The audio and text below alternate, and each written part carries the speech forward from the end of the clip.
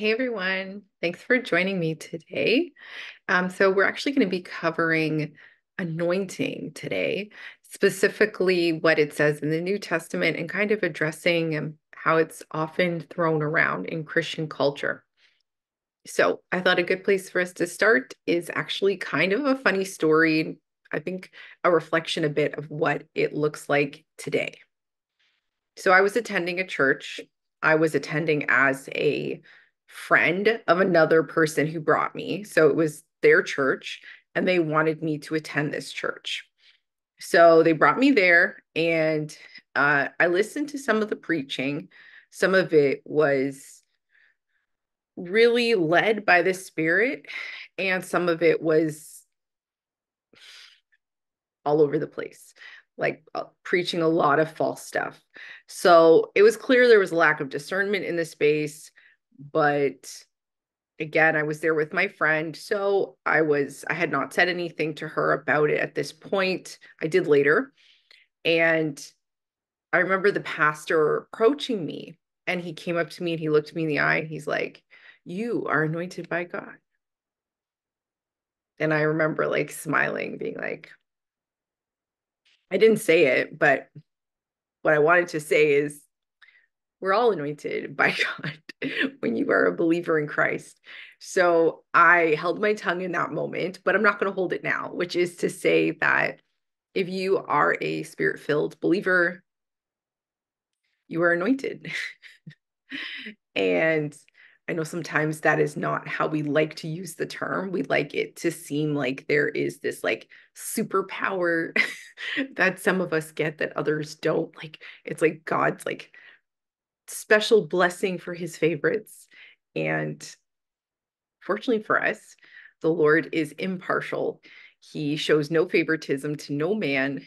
And the reference of anointing in the Old Testament is not the way it's used in the New Testament. So we can see some variations on how it's used now. So let's look at some scriptures in which they talk about anointing. I'm going to start with 1 John 2:20. But you have been anointed by the Holy One, and you all have knowledge. So you're going to see woven through the text that typically when they're talking about anointed, anointing, besides a few exceptions, what they're actually referring to is the Holy Spirit or Jesus. So I hate to burst your bubble, but it has nothing to do again with what it used to mean a bit in the Old Testament. Okay. 1 John 2:27, but the anointing you have received from him abides in you, and you have no need that anyone should teach you. But as his anointing teaches you about everything and is true and is no lie, just as it has taught you, abide in him. Holy Spirit. Luke 4:18, the Spirit of the Lord is upon me because he has anointed me to proclaim good news to the poor.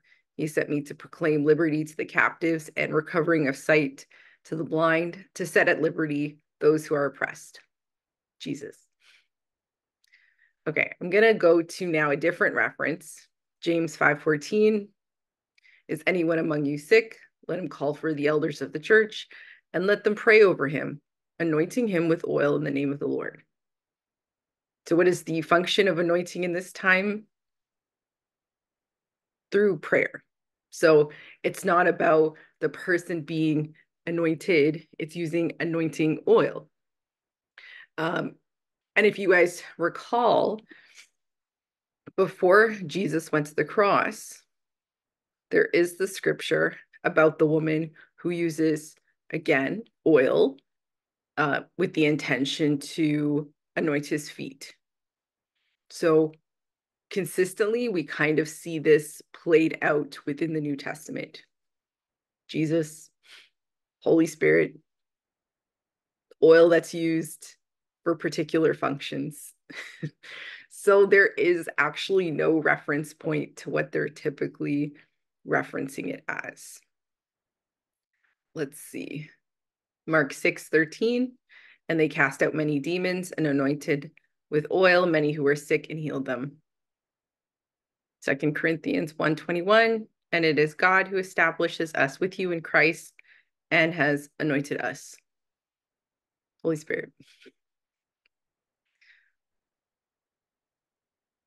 And the intention is not to be smart or smug in any of this. It's really amusing how, in some cases, this is the culture that we're trying to establish in the Christian kingdom, is we are trying to establish hierarchies.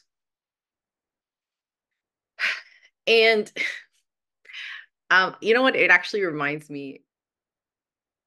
Okay, so Matthew 20, 25 to 28. But Jesus called them to him and said, "You know that the rulers of the Gentiles lord it over them, and their great ones exercise authority over them. It shall not be so among you, but whoever would be great among you must be your servant, and whoever must be first among you must be your slave, even as the Son of Man came not to be served, but to serve, and to give his life as a ransom for many."